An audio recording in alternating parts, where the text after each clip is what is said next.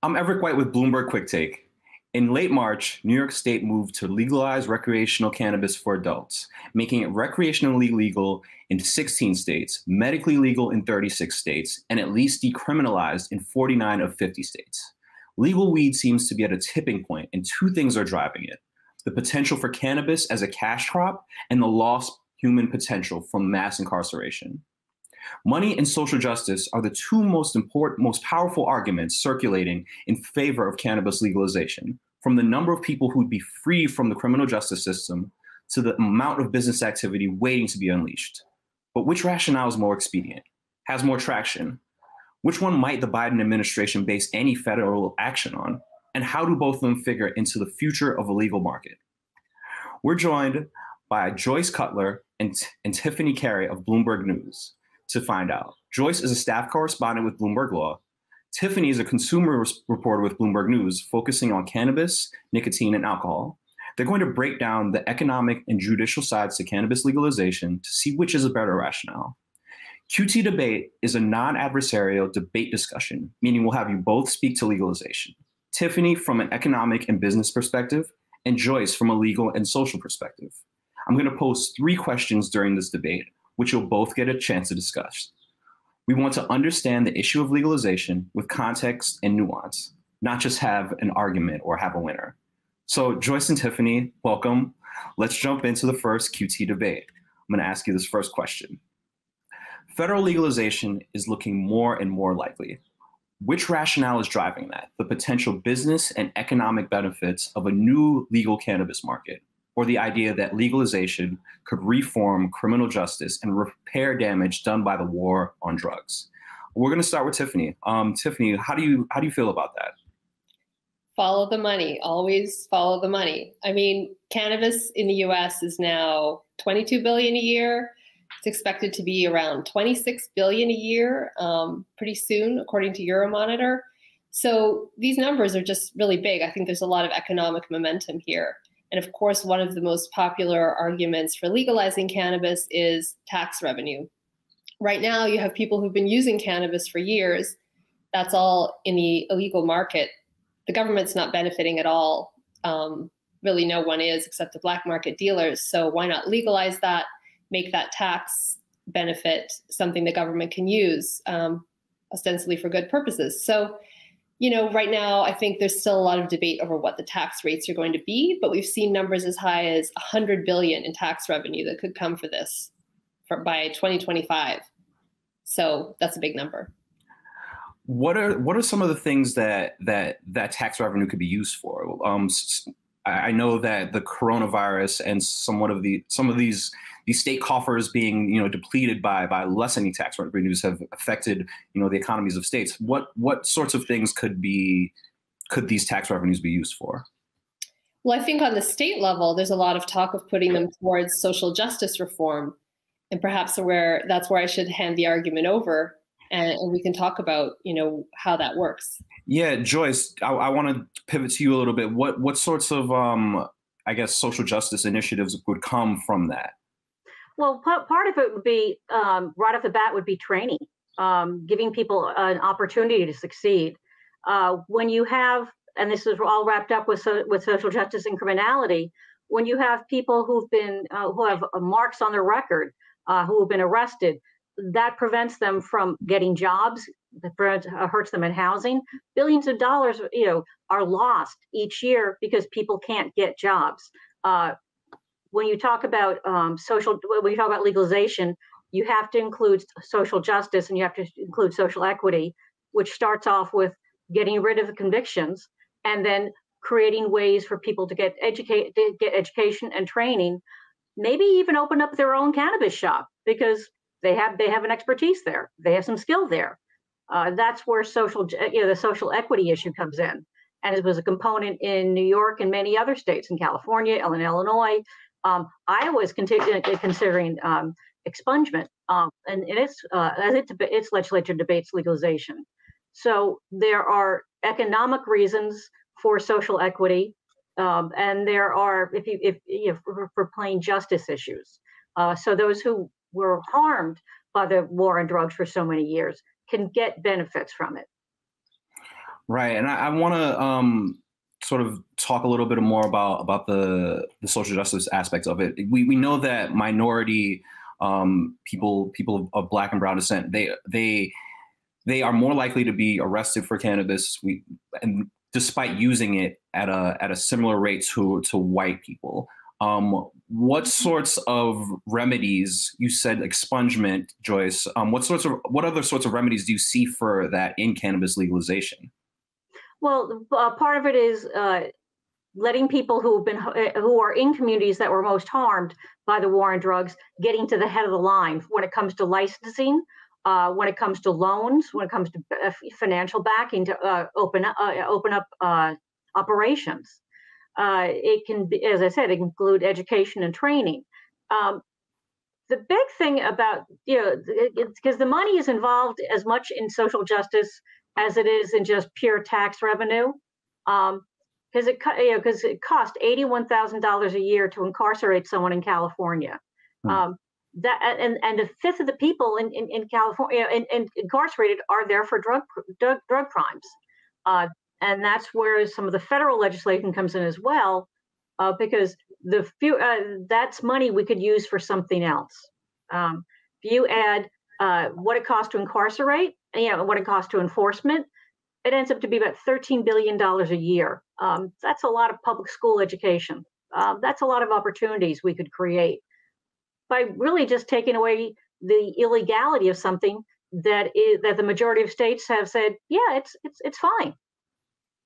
Right. And you mentioned the opportunity there. I want to go back to Tiffany just one more second before we go to the next question to sort of expand on that. What sorts of opportunities economically do you see for both minorities and just people in general, Tiffany?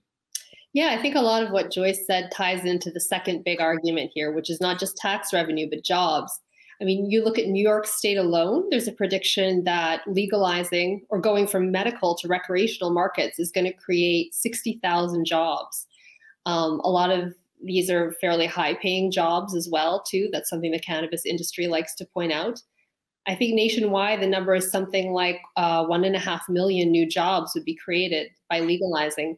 So clearly, whether those jobs are going to minority applicants, as we hope will be the case with some of these programs or not, job creation is something that's going to be really of interest to the Biden administration.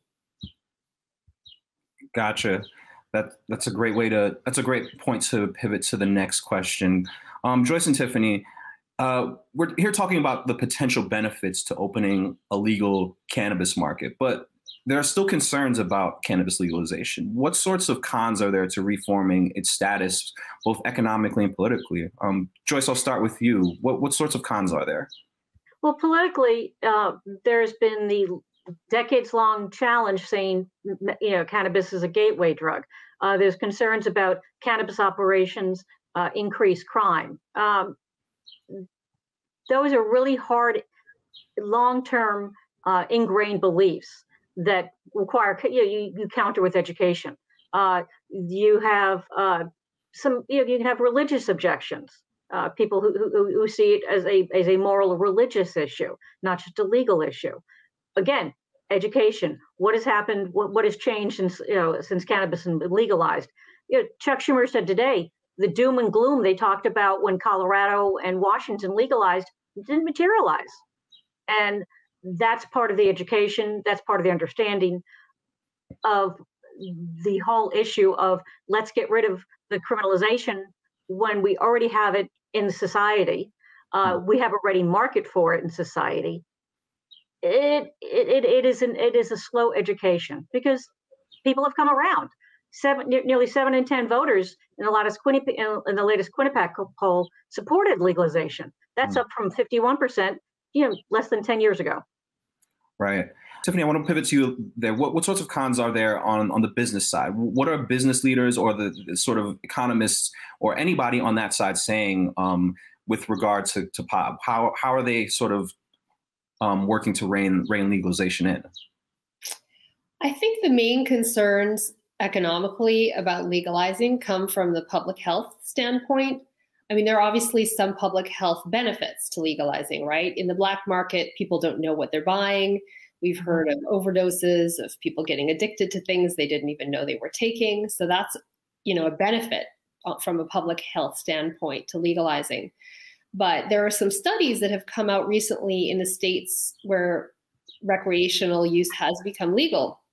And they show that adolescents are more likely to use marijuana once it's legalized for recreational use. I think it's something about just having more access to it. So, for example, one study showed that adolescents were 23% more likely to use marijuana, and that it was even more marked in the younger people, like 7th graders, 9th graders, 11th graders.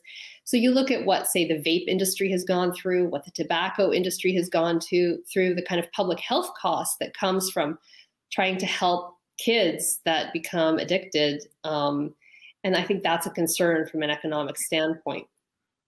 There's a whole sort of vein of thinking about cannabis use disorder. A lot of people say, oh, cannabis isn't addictive because it doesn't create the kind of withdrawal that you see with heroin. But a lot of public health agencies have said, no, but cannabis use disorder, which is a sort of addiction where people become psychologically or sort of emotionally dependent on it, is real. And, if we have more of that, that's a cost to society in dealing with that. We both look at things, in a real money sense. When you're buying, go down to your friendly neighborhood drug, drug dealer, go down to your friendly neighborhood cannabis shop. When I buy something, I know it's been tested. I know it's been vetted. I know I have to go through security to get there, slashing my driver's license to get in, and then slashing my driver's license again to buy it. It's like any other transaction, and you get people who are knowledgeable. Versus when I buy it from the illicit market, you don't know where it's grown. You don't know how it was grown. You don't know with what chemicals. It's not been tested. It's not been validated. It's not, the people who grew it may have been mistreated, may have been dosed with chemicals themselves. They didn't get unemployment. They didn't get workers' comp. And all that is a real societal cost when you have an illicit market. Right. I do want to bring up another point about the legal market that we haven't sort of touched on. The HR 1996, which would allow banks and credit unions to provide financial services to state-authorized cannabis businesses without federal penalties. It's being considered this week. The sort of use of cash for cannabis businesses in legal states has been a point of contention. It's been a way for them to sort of be kept out of the regular financial system. How does this bill, HR 1996, how does that benefit the cannabis industry? I'll start with you, Tiffany. Thanks. Yeah, I mean, I think it's going to be really beneficial for a lot of these companies. It's known as the Safe Banking Act. It will allow them to bank, quote, safely, or rather allow the banks to deal with the cannabis companies safely without being afraid of legal repercussions. So it's really hard to imagine the sort of headaches that these companies have faced, getting armored vehicles to move their cash everywhere. Imagine trying to pay a tax bill, in all cash. It's even been hard for them to do things, basic functions of payroll. So I think this is probably the least controversial of the cannabis bills that have been put out there, but it's definitely something that's going to benefit the industry and help these companies. And on the legal side, Joyce, what sorts of considerations are there for that bill, HR 1996? How does this sort of aid in lessening the judicial workload, so to speak, for cannabis? Well, for the most basic one is just issues of security. I was talking to the owner of one operation, and they were bringing their cash to the bank in Trader Joe's bags. Trader Joe's bags are wonderful for many things, but perhaps not, thousands of dollars of cash. You have when you have secure banking, when you have a legitimate banking system that someone can tap into, it reduces the possibility of crime issues, because you can, if you have an all cash business, that's very appealing to someone who wants to perhaps take that off your hands illegally or otherwise. When you have a banking system, you also have a way to, again, with social equity, increase the opportunity for people who could access loans and other means to open up that if they've tapped out their friends, relatives, and don't know many venture capitalists. From a legal standpoint, having worked in retail, dealing with cash, having worked at restaurants, that kind of stuff, cash can be a real drag to deal with just because you have to handle it. Electronic transactions are much preferred. Right. And so another sort of consideration that I've noticed is that Mexico, in the last month, their government has moved to legalize cannabis, making the U.S. the last in North America to not have it legalized. What sorts of implications does that have, just in terms of, the U.S. positioning itself, and then also the U.S. positioning itself as a business leader, but also as the judicial leader of North America? It's a wider question, but I'd love to get you guys' take on it. Joyce, I'll start with you there. I know you're more on the state level side and more on the judicial side than the international side, but I'd love to get your take on it. Well, having quite frankly, having two neighbors next to us where cannabis is legalized, just like in the States, does create more pressure on the U.S. And it's a trade issue. Let's face it, U.S. has a really good reputation in certain areas for the quality of cannabis. You talk about the Emerald Triangle of California, certain areas that are well regarded for the cannabis crop and have been for decades. U.S. would be ceding that reputational issue by not legalizing. It would be as any other it would be along the line of any other trade issue that could be negotiated. One thing, and I want to talk about, California has an appellations project, much like we have for wine. When you say you're buying a Pinot from Russian River, California, you know what you're getting. There may be variations in taste, but you know kind of quality and what it's going to get. Same thing with if you could buying cannabis. So when you buy cannabis from the Russian River or from Humboldt County, you know what you're getting, and that's the state certification saying it is what it says it is. And it's a competitive issue. Goes back to you want its reputation, its brand, and as always, it's money. Because the U.S. has been over the years has ceded ground to other countries on certain issues. This is a homegrown issue. Going back to George Washington growing hemp. Right. I want to bring Tiffany in. What were you going to say there? Yeah, I just want to point out, with Canada having legalized in 2018, there's been so much U.S. money that has flowed into those Canadian companies. And you hear that talked about more and more. These Canadian companies are legal for big institutional investors to invest in because federally cannabis is legal in Canada. There are these U.S. multi-state operators that are doing quite well financially, yet they don't have the same sort of financial support network from U.S. investors.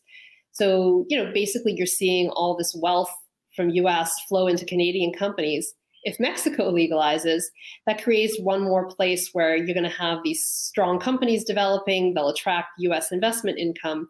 A lot of people say, look, it just makes more sense to have U.S. companies legalize or be legal in a federally legal framework so that money can stay in the States. I think that, the black market has been a huge competitor, and obviously some of that product may come from Mexico. So this is just giving Mexican companies another chance to sort of join what seems to be a wave of legalization in other countries and also become more multinational players. I mean, if you think about U.S. companies in the consumer space, right? You've got big tobacco companies making Marlboros. You have Procter & Gamble, as a consumer goods company. You have Molson as like a leading beer company. If cannabis is eventually going to be legal in the U.S. and in many countries, why wouldn't you want U.S. companies to get sort of a leg up now and have a chance at becoming the sort of big multinational companies that sell cannabis or cannabis-related products around the world? Right. And you raise a point that Joyce brought up a while ago about the black market and how it's sort of adds, or it takes away from that certified, that certification that Joyce was bringing up. How if you get something from the Emerald Triangle, you know that it's something great, and you know that it's going to be a product that has a certain quality to it. And the idea that America could lead this industry or have some sort of foothold in it is something that appeals to lawmakers. It appeals to people across the political and economic spectrum. So I just wanted to widen it out for this last question, guys. And feel free to chime in here, because I really want to get your take on it. With New York moving to legalize it, cannabis legalization seems to be at a tipping point. And we can't predict when or how it'll happen. But what's next? What sorts of frameworks could you see coming into play in the next few years? What sorts of policies could you see, being enacted that would be sort of a banner for cannabis legalization in the U.S.? I'll start with you, Tiffany. Yeah.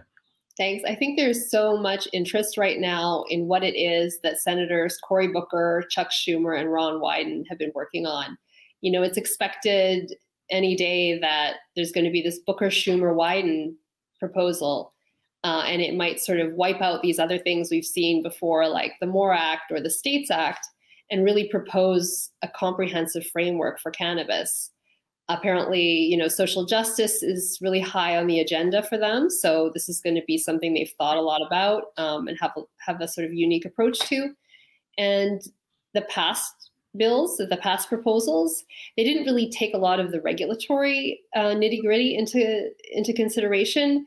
And apparently what we could expect from this is, a little bit more guidance on what people like the FDA would do when it comes to cannabis, which of course is in so many things, from dietary supplements to creams and topicals, not just smoke. So I think that if that comes out in the next few weeks and gets a lot of traction, that could really change things quite quickly.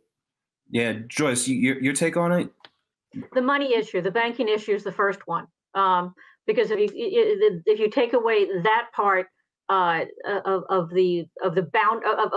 creating boundaries, it'll allow the market to flourish, the legal market to flourish quite well.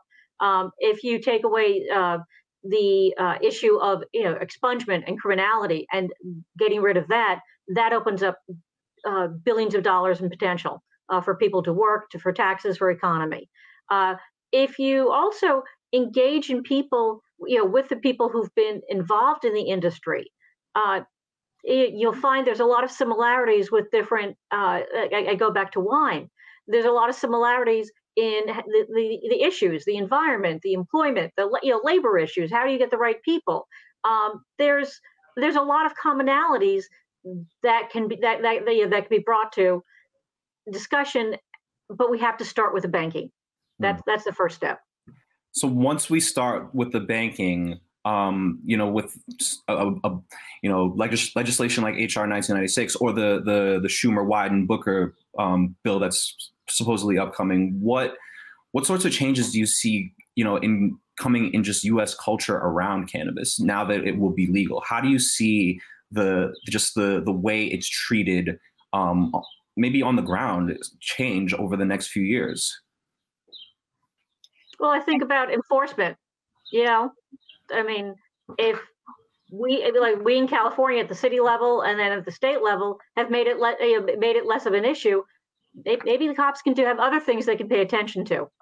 As far as consumption, if you don't allow smoking, cigarettes, or if you don't allow drinking on a school play yard, no change there. So having lived in California where we've had with legal cannabis, I really don't see that much of a change in terms of society. I do see storefronts opening up. I do see people employed. I do see people who are very well trained and educated who can help you match what you want. Just like if you go into the drugstore and say, I've got an ache here, you go into a cannabis dispensary, say, I'm having this, that, and the other. This is what I want. It's a very it's like going to a wine shop saying, I want this. I'm having this with dinner. So just an acceptance of the way it is. Tiffany, as a consumer reporter, how do you feel about that? What do you see on coming on the horizon? I think one of the biggest questions is what these really big alcohol and tobacco companies are going to do with their stakes in cannabis companies. They've already thrown a lot of their lobbying power into these issues. They've taken significant stakes in cannabis companies. So, are more pharmaceutical companies, other types of consumer goods companies going to get into the cannabis business? I mean, cannabis is just something that cuts across so many different things, from health and wellness to serious pharmaceuticals to recreational use. So I think once it's federally, or if it becomes federally legal in the US, which it seems more and more likely, it's just such an important question to all these industries: tobacco, alcohol, health and wellness, dietary supplements. And I think the other big thing to watch for really is more debates or decisions around potency levels. It's something we've seen increasing discussions of. Potency levels have been really rising. And I think there's a lot of questions around things like, well, do you cap things that are really high THC? Do you tax potency levels? And there's just so much to work out from a regulatory standpoint, from drug testing at jobs to driving questions. So there'll be a lot of interesting regulatory and business decisions ahead. Okie doke. Last question. We'll get you guys both quickly here. In 2021, does cannabis get legalized on a federal level? Joyce, what do you think? I think it has a better chance than it's ever had in my lifetime. It's April. We've had 4 states already legalize it. We've got another 4 or 5 states in the wings. It's pretty much the feds have to catch up with the states. So my money's on yeah. Okay. What about you, Tiffany? What do you think? Well, I'm torn. I think some people say 2021, some people say 2022. I think something that people increasingly talk about is decriminalization as opposed to full legalization, with the states getting more authority to just have the law that they have already developed, or to develop something of their own. And that's something that really benefits these big multi-state cannabis companies. So you can see there's definitely an economic rationale for them, and they're pushing for that. Many of them. Got it. Well, that's a great place to wrap it up with Joyce and Tiffany. Thank you so much, both of you, for joining us on the first QT debate. On Twitter, you can find Joyce at Joyce A. Cutler or Joyce Cutler, and you can find Tiffany at Tiffany Kary. Check out Tiffany's Cannabis Weekly newsletter. Make sure to subscribe to Bloomberg Law to see Joyce's coverage of the judicial system, and be sure to tune into Quicktake on all social and streaming channels. I'm Everett White. Thanks for joining us.